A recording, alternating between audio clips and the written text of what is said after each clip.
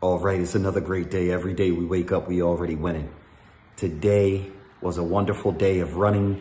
There was bits and pieces as I was going on through the day, but you know, that just comes along with the work that I do. But what I decided to do was actually get out and get after it for the true 5-mile challenge this evening once I got finished work. And as I say, overall, my body is feeling great. The 5-mile a day for 30-day challenge is definitely off to a good start.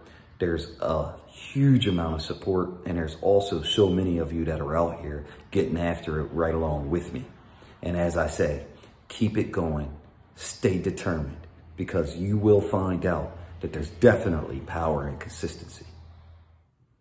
All right, just finished up day 2 of the 5 miles a day for 30-day challenge. Only 28 more days to go. But let me tell you, overall, I'm feeling good. I'm feeling wonderful for the simple fact of I know that I'm doing more today than I did the day before. These miles are just going to keep adding up. Now, the way that the pendulum swings, it could either get easier or it can get harder.